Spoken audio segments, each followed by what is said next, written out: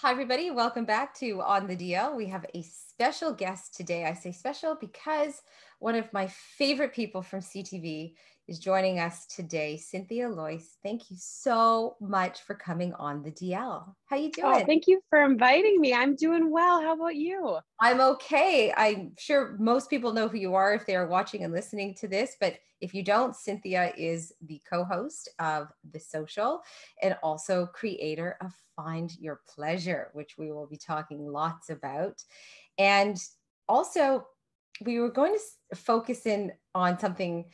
I guess it's highly personal. We just said this before. If there's anything personal you don't want to say, but this is quite a personal conversation.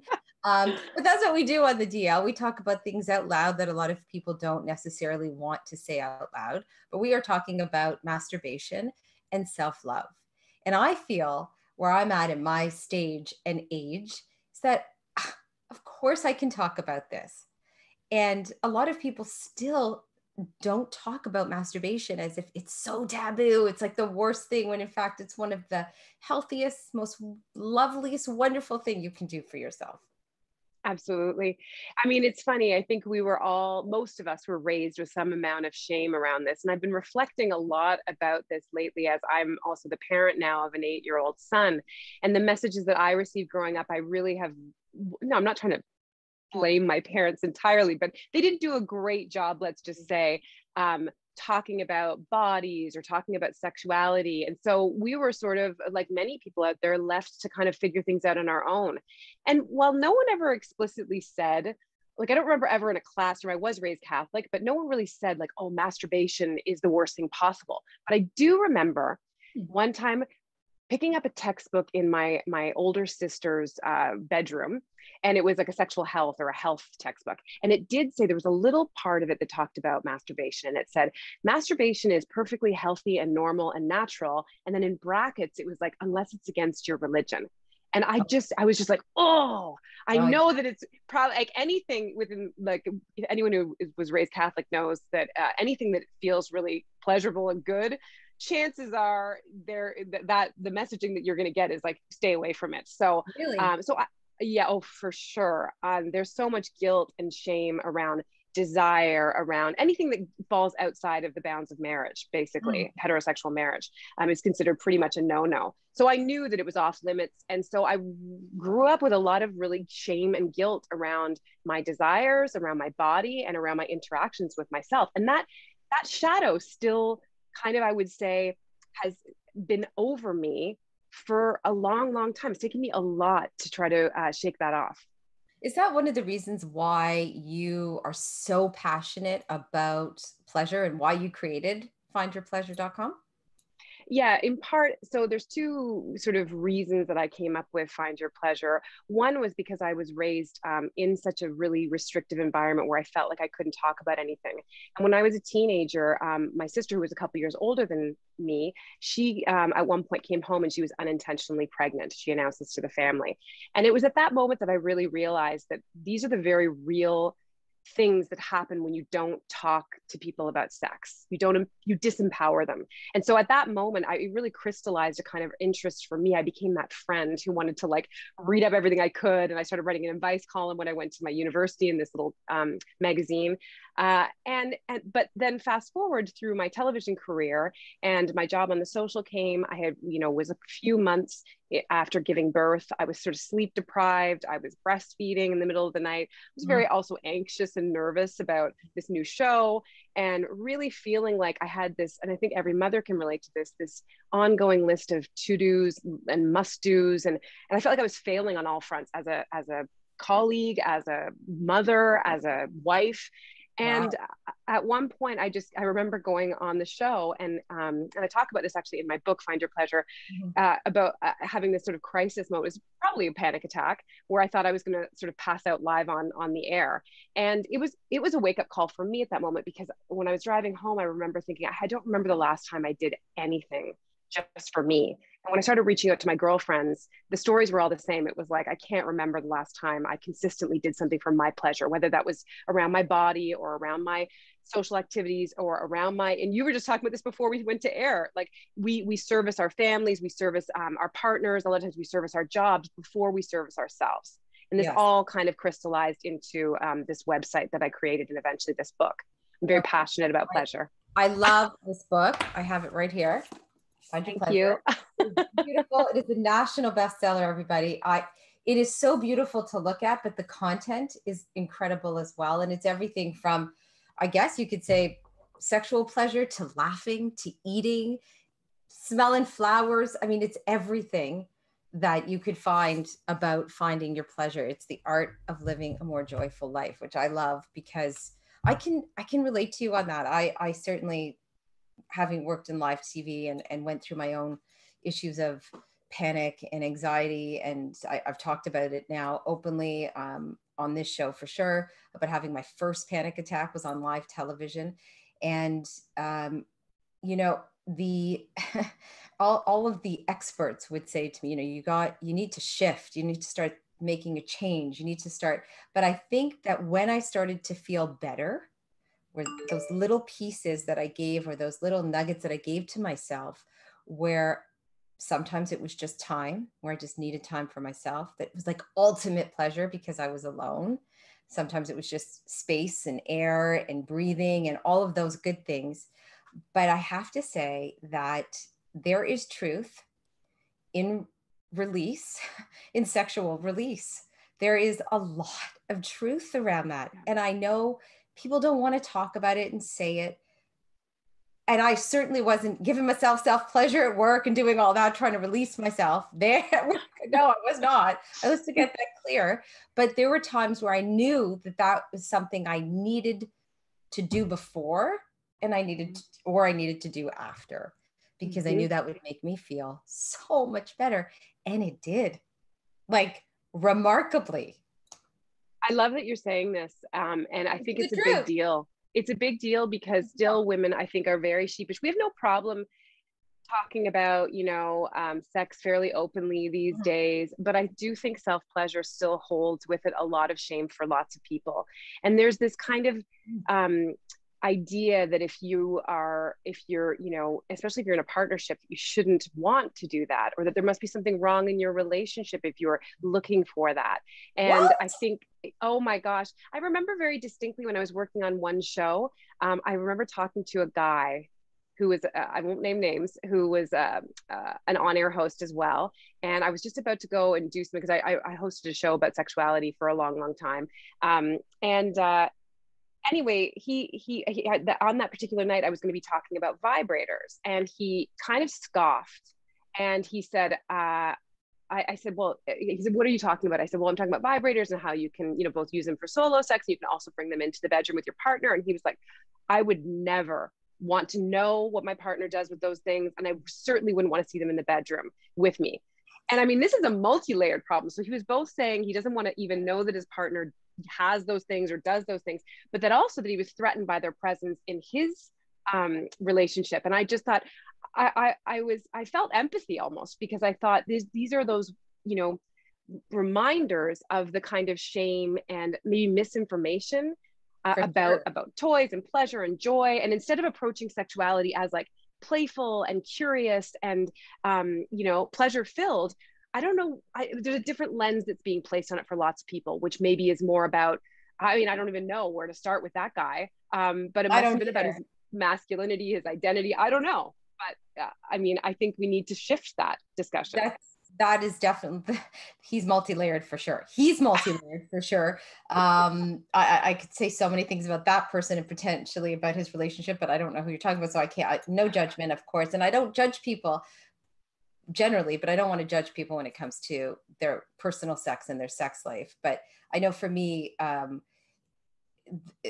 such a breakthrough, such a huge breakthrough for me in my, I would say later in my life now, and in my relationship, my marriage now, with the person who I love and adore. And I talk about him openly all the time. But one of the things, and I'm not shy of saying this, and I've said this very openly, is how great our sex life has been all of these years. And because I think we're both so open with each other, I wanted him to know how much I loved my body, and that my body, I'm not talking about loving my body in a pair of jeans.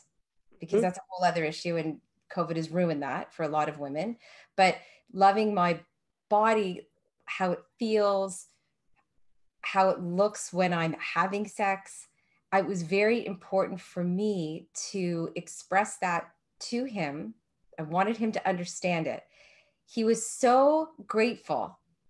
He'd never been in a relationship that a woman had explained that. And so he was so grateful for it.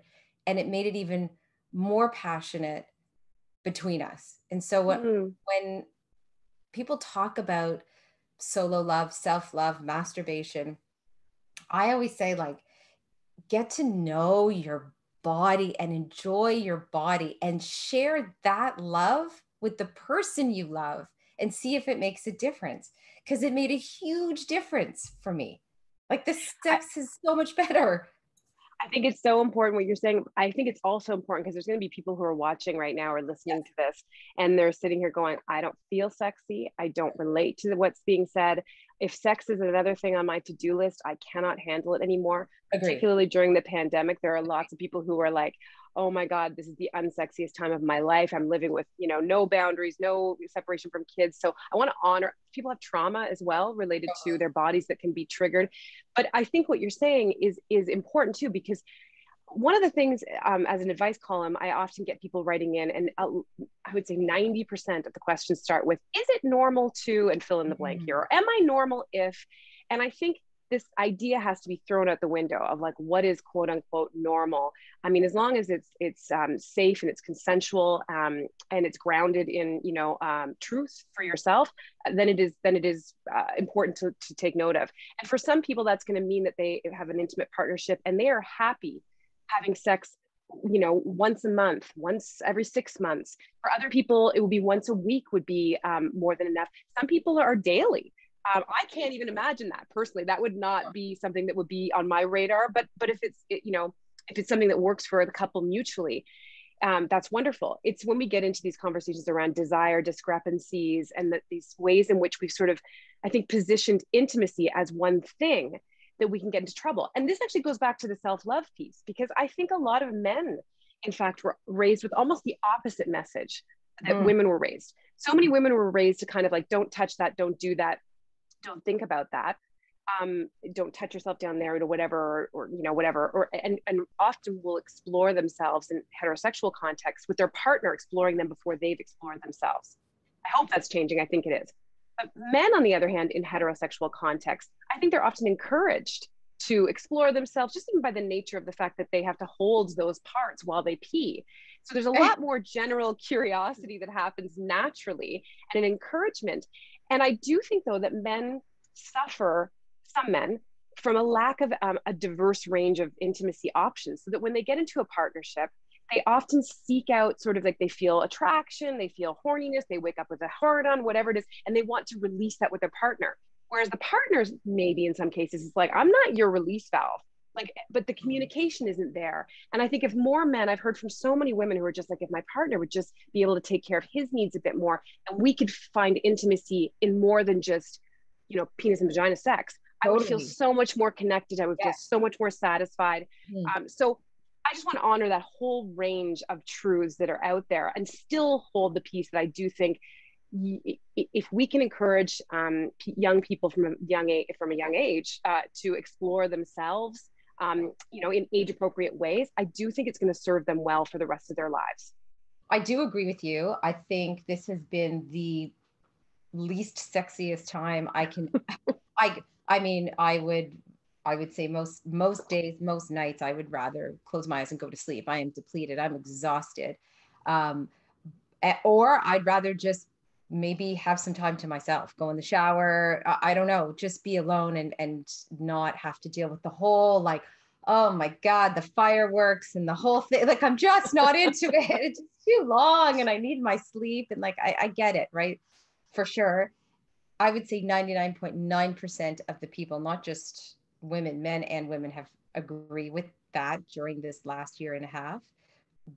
But for me, as I get to love my body, I don't want to say my insides, that sounds a little too dramatic, but love my body as it is, and again, not how it looks. I would just want to be clear, not how it looks in a pair of jeans. I just love the way it feels and how it makes me feel, helps me feel more desire.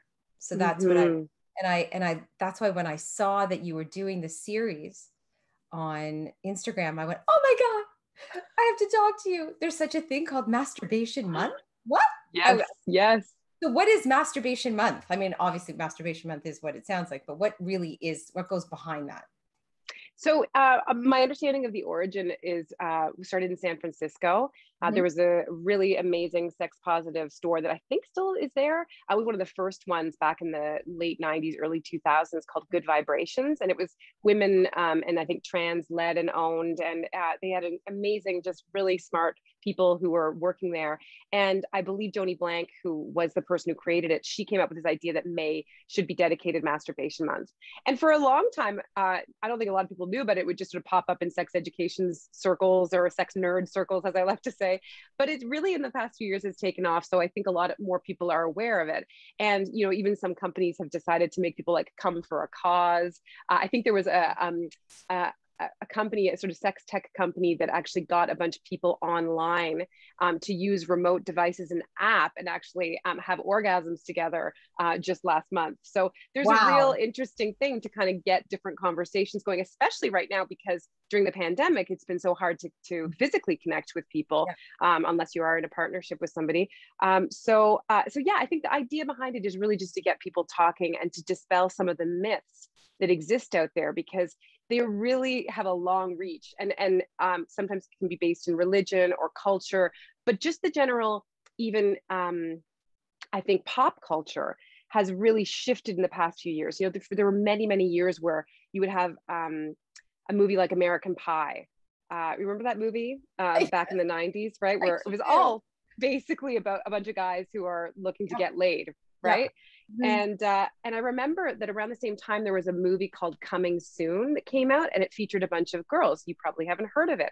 No. And because these girls were also, it was a very similar storyline. They wanted to get laid, they wanted to lose their virginity, and I believe that there was a masturbation scene in it, and it was slapped with sort of the NC-17, which was kind of a death sentence rating for movies at that time. You wouldn't be able to get wide release, and so it shows you, at least for a long time, there was definitely a difference in the ways in which, you know, young men were able to talk about sex and desire and, you know, perhaps even self-pleasure in a way that young women weren't. And I think that's changed a lot. We've seen, you know, everything from Samantha on Sex and the City talking about her rabbit, and, you know, in Fleabag, I'm thinking about that. I don't know if you've ever seen that show, but the main character, she's, you know, watching, I think, a speech by Barack Obama, and she's using her vibrator and masturbating. So we've seen a wide range. Definitely masturbation for women has come out of the closet. Gwyneth Paltrow and her whole Goop thing. You know, her vagina candle, is it vagina scented candle? Yes, but she also on her, I think she had a brief show, and she showed there was this woman who recently passed away, but she was considered to be the kind of godmother of masturbation. And her name, she was out of New York, and her name was Betty Dodson. Oh, you can Google her. Yes. And so she used to have these kind of masturbation circles with women where she would get them to bust out their Hitachi wands and look at themselves. Because this is the other thing. A lot of women still don't even look at themselves. I know. And I remember having this discussion on The Social in season 1 or season 2, where I was talking about using tampons without applicators.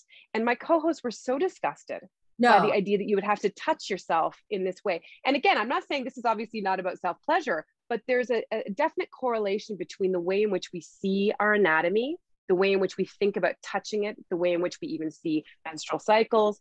All these things kind of intersect to me and tell us about the sort of temperature that we have around loving our bodies. We have a lot of work to do when it comes to that. I remember as a teen taking a mirror and looking and going, oh, what? Really? This is it? Yeah. Fascinated.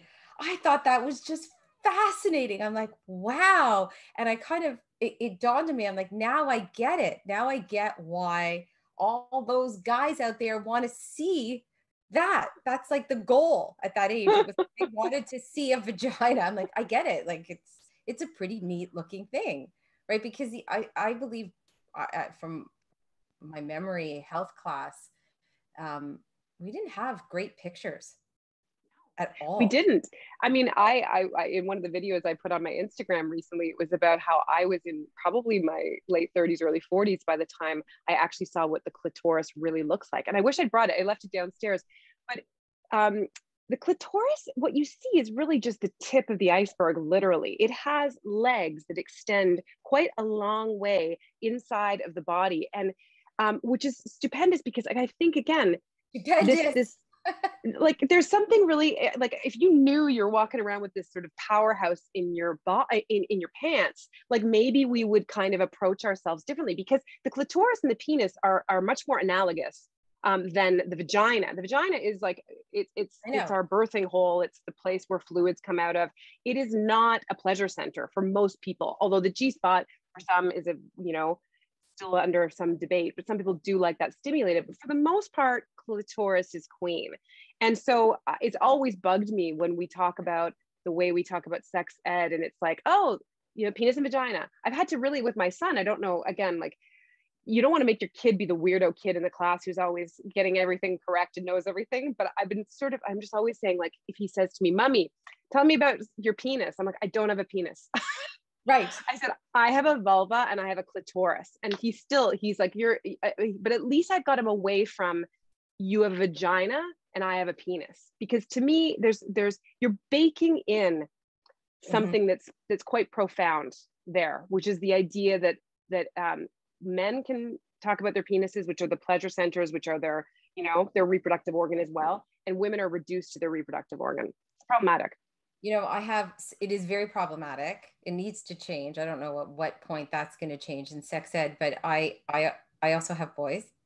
And I said to my eldest years ago, and it started in grade 5 for him, where he started to ask me specific questions. And I said, if you ask, I'm going to tell you. So I don't want you to be embarrassed. So you have to know that I'm going to tell you the truth when you start asking me these questions. So he started, and there was one time I remember him taking his hands. I was like, stop. Like, he was just so freaked out by the idea of that there was much more to a vagina than, and I thought, okay, maybe he's too young. Maybe I'm getting too graphic with him, but it does resonate a little bit. Even when they're young, it starts to resonate. And I'm a proud mom of boys, because I know that they appreciate a woman's body. They're still young, they're teens, but I know that they're out there doing hopefully the right thing. Hopefully. Parents who leave the door open for conversations do their kids such a service too, just because I think kids do want to come to their parents with some amount of like questioning. It's better you than them going and Googling it. That's what I said. I just had this conversation with my youngest teen. And I said, better that we have this conversation. We talk about it, and I don't want you to feel embarrassed, because I know your friends won't have the answers. Another teen boy will not have the answer that I'm going to give you. So I that's interesting, because we segue to talking to kids. But first, when we're talking about your Instagram, the show that you were doing, so it's for KY, correct? Yes. Okay. So I did in partnership with KY Canada because they are in the business of pleasure as well. So I just adore their they've been so wonderful to work with, because they really, really have, you know, we came up with ideas, and it's just been like really great, because they've been in the game for so long as well. They're still the #1 physician recommended brand. I have so many different types of KY lube. I feel like they're within reach. Like anyway. Oh yeah, we have the same one. Okay, so this one's amazing, right? It is amazing. And this is why I brought this into my studio here to show you, because no, everybody, I'm not pleasuring myself in my studio. Just to get that. No, because, you know, people are going to listen to this and go, what is she doing in there? So you started talking, I saw this on your show, not on the social. I saw you talking on your social channel. And I said, you know, I don't think I've ever used that one before. I'm going to get it because Cynthia said it's good. So I went to get it, and okay. Okay, describe. It's warming, right? It's like this kind of just immediate sort of, yeah. Okay. So it is an immediate, it's immediate. Orgasm's not immediate. I mean, it could be for some people, but it wasn't for me. But the pleasure is divine. It's absolutely divine. And it's the warming. It's very, the only way I could describe it was, I guess, if I was a man and I was inside a woman, what that warm, moist feeling, right, would feel. That's what I got from this. I'm like, is this what it feels like for a guy? Because this is freaking good. This is really good. And this makes me so happy. That It makes me so happy to hear you say I'm so this. happy to hear that. Mm-hmm. So I asked Kevin, I said, can I try this? And he's like, yeah, sure, no problem. No, of course. He said, so he loved it too. Good. Loved it. We've tried several different ones. And that was part of when I was talking to you about being open with him about my self-love journey, is that I have tried different lubes because I find that they work so well and so efficiently. And I didn't want him to feel not embarrassed, that'd never be the word, but like not adequate if we had to use toys or lube. He said, I don't feel inadequate at all. I think that's fabulous. If you want to add some stuff in, that's great for me. So this is one of the things. But this one I would say was really good. I think what you said is just so important too, because there is, and this is stuff I covered in those videos, but there is this, again, misinformation about wetness, you know, and as much as I loved, you know, the big hit, the WAP hit, you know, everyone was talking about wet ass pussy, you know, that song that came out with Megan Thee Stallion. And I was like, great, I'm glad they're embracing this, because for some people, they feel embarrassed by their wetness. But then conversely, some people feel like their body changes as they get older, or you might be breastfeeding, or there's all kinds of things that can implicate the amount of wetness that a vulva owner produces naturally. And so the idea of incorporating it in should never be shame-filled. It's not like you're dysfunctional. It's not like you're, you know, broken in any way.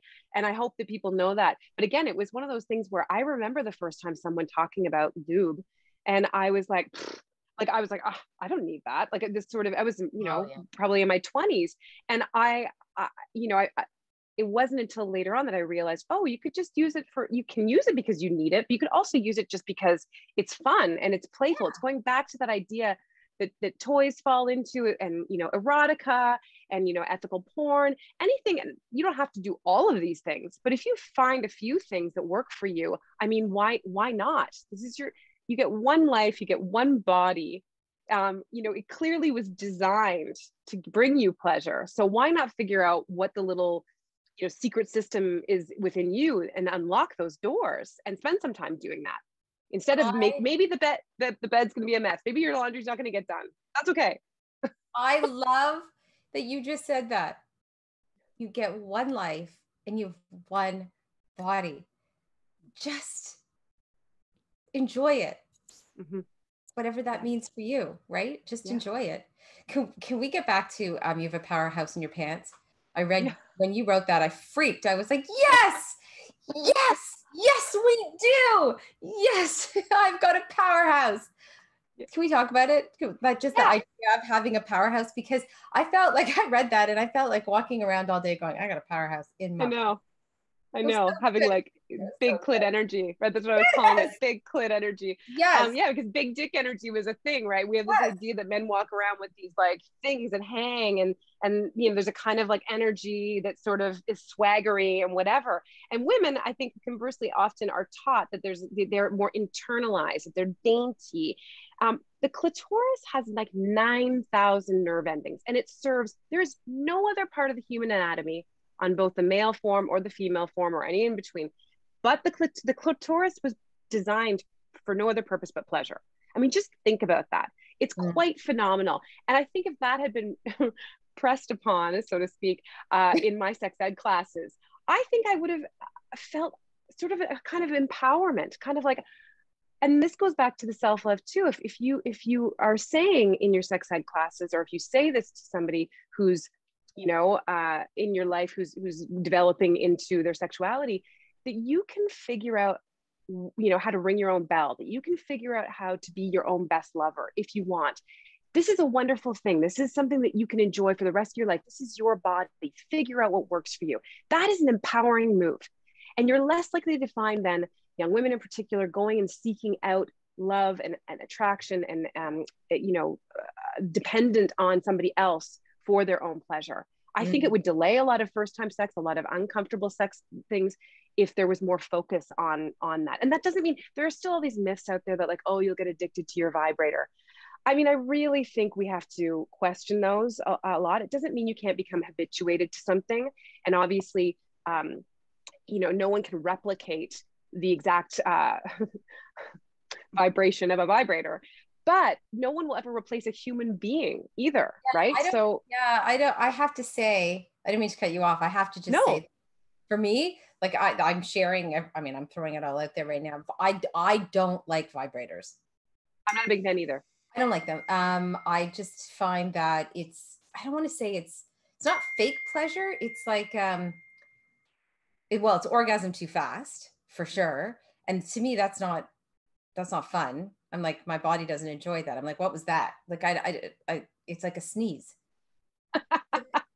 You might be on the more of the sensitive side. Like I feel the same way that for other people, they might feel like they need that really intensive thing to get there. It helps them because it might take them super long, but I agree. Yes. Yeah. And I have close friends who very much like using both. Like they enjoy having their partner with them using a vibrator because that helps, but that whatever, right? It just, for me, I'm not a big fan of it. I really like this. This is really nice. The good news is though that like, and I haven't even explored, I feel like enough because pandemic, but there are all kinds of like, you know, things that suck now. Like there's, you know, Womanizer is one, it's a terrible name for a toy. There's all kinds that they were the kind of the first people in this game, but it's like a suction cup. Basically you put on your clitoris and it feels sort of like someone's sucking on your clitoris. So like that's a whole new, like there's a lot that's happened in the sex tech world. There's not just vibrators anymore. There's things that flick also, like just sort of like almost like a tongue, or move sort of like underneath a kind of silicone. You can program sort of like this kind of almost nub that moves around your entire vulva. So it's worth exploring, even if you're listening to this and you're like, oh, I'm not into vibrators either. There's other stuff out there that you might find as interesting. That's interesting. I didn't know. I always just think of a vibrator as sort of that classic vibrator, but that's interesting. And would that be at a store, or would that be on Amazon? I would definitely not encourage Amazon. Two local places for anybody listening, and I think they deliver online anyway, goodforher.com and comeasyouare.com. Those are two wonderful places. I'm just going to make sure they both are .coms. Yes. Really good. They're really helpful. And very discreet. Comeasyouare.com. That's right. And good. Yeah. I was going to ask you more about sex toys and lube, but while we're talking about lube, so this is the warming one from KY. Is there another one that you would suggest? Yes. I mean, if you're into sort of more naturals, listen, I just like, this is this is just another, like it's their naturals one.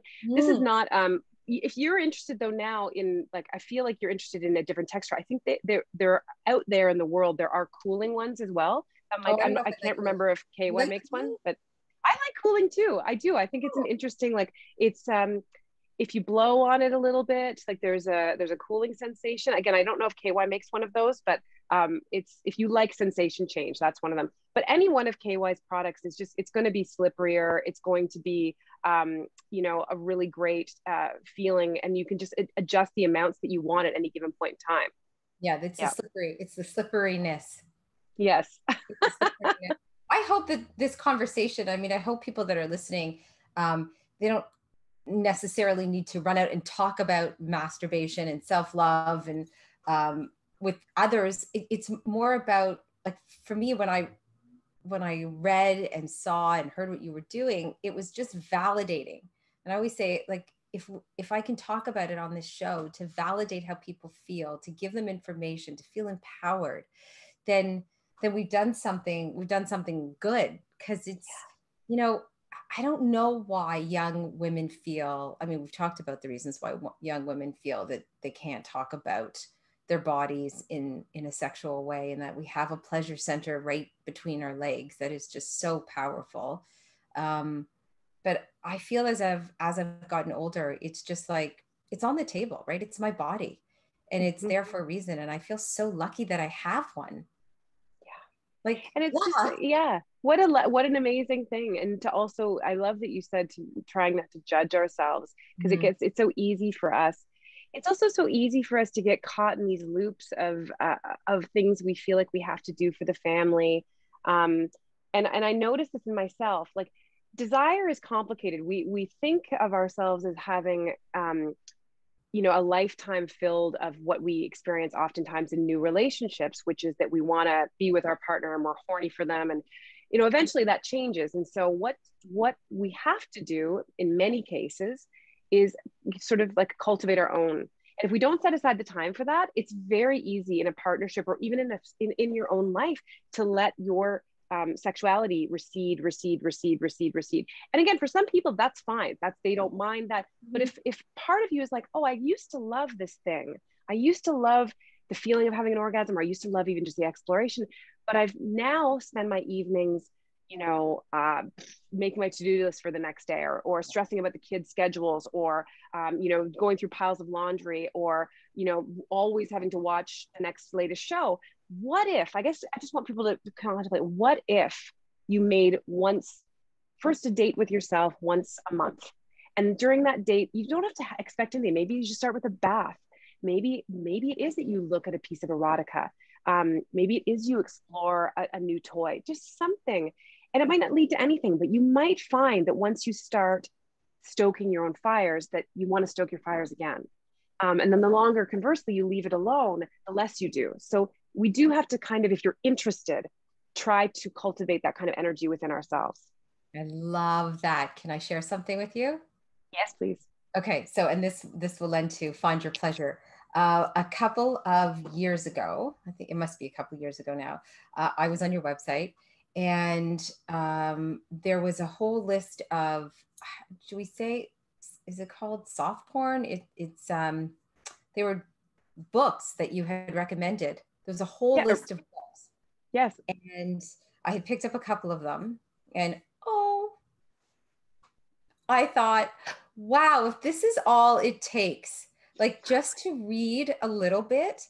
And again, I feel healthy, but I'm always wanting, like, I want it to be better. I want to feel better. There's lulls, there's times, there's particularly, like I said, this last year for so many people, just even reading something that could seem as a so much as a fantasy can help you get to that level. You did that for me when I I'm went so onto your glad. website. I was so great. That's why I would send you messages and say, you help so many people. You probably don't even realize. I know you get thousands of messages from people, but I really wanted you to know how much it really, really helped me. And I want to That read. means the world. Oh, I'm so happy because it's the truth.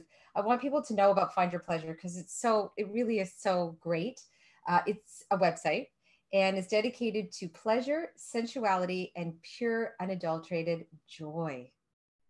So we Yeah. could just tell me just a little bit about Find Your Pleasure.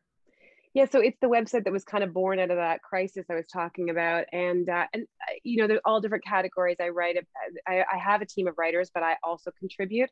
And initially, it was just me, but then it got sort of bigger, and so I invited on this really amazing group of people to contribute. So the topics range on anything from talking about erotica or types of porn that's out there, or self love, to I think a recent post was about just tiny pleasures, just like finding nothing sexual at all. It was just about, we're in the pandemic, how can we find new types of joy?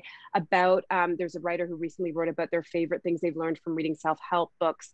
I've written about my pets. I've written about my bird obsession recently. I've turned into this Yeah. old lady who loves watching birds. But I've written about nature. I've written about my partnership with Jason, and being a parent, and the kind of amazing things that we learn about pleasure from watching our kids. Everyone who knows kids or has kids, especially at a certain age, they maneuver through the world with such fresh eyes, and they're always exploring through their senses. And we lose sight of that as we get older. So part of what I've been exploring, again, through mindfulness and through writing and explorations of pleasure, is just getting back inside my body, my eyes, my nose, my ears, like all of it. I want to explore the world sensually at all times. I Not love always easy. And people can find your book. It's online, correct? You can get It's online. There are links through my website as well, but you can get it on Indigo, Amazon. I think Costco still sells it. So yeah, I mean, and reach out to me. I would love to hear from anyone who listened to this podcast. Drop me a line through my website. There's an email attached to that as well. Oh, you will get, people will want to talk to you about this. This is, anytime I ever talk about anything to do with body, sex, sexual health, it's a hot topic. People really love to talk about it. I love to talk about it too, because I know how much, as somebody who would just listen in and would watch, it helped so much. So I felt that it was part of a responsibility, if I'm going to be talking about everything, that I needed to talk about it as well. So it's been part of my journey, which I've loved so much, so much. So I really appreciate you coming on the DL and being so open. Thank you so much. In parting, if there's one thing that you could give some wisdom to people who are maybe in, I don't know if I want to use the word funk, but in that pandemic, that state of mind still, and they want so much to come out of it, and they want to reconnect with themselves, with their partner. What would you say would be maybe the first couple steps to do that? I think the first thing I would just say is give yourself permission and know that you're worthy of pleasure, however you define it. You're more than, you're more than just a parent. You're more than just your, employee status. You're more than just a body as well.